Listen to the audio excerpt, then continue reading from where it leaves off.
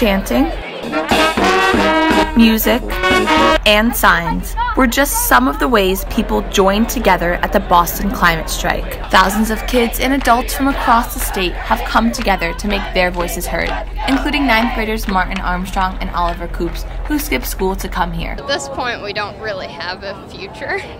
Yeah, the only time to change the future is now, and I think that we should be trying our best to do that. There's going to be irreversible consequences very, very soon. If the global temperature rises by 1.5 degrees, devastating effects will occur. 6th grader Cam Faruzbach, who should have been in class, spoke about the changes we need to see from large companies. It will pressure them to agree with us and understand that especially for the oil companies and gasoline companies, they need to know that our generation matters. Scientists say there are just 11 years left to reverse the climate change. Students aren't taking any chances. They want to make sure their voices are being heard. Just want to have a future, because like the people are saying that we only have 11 years left, and 11 years I'll only be 24, which is not an age that you should be worrying about not having a future at all.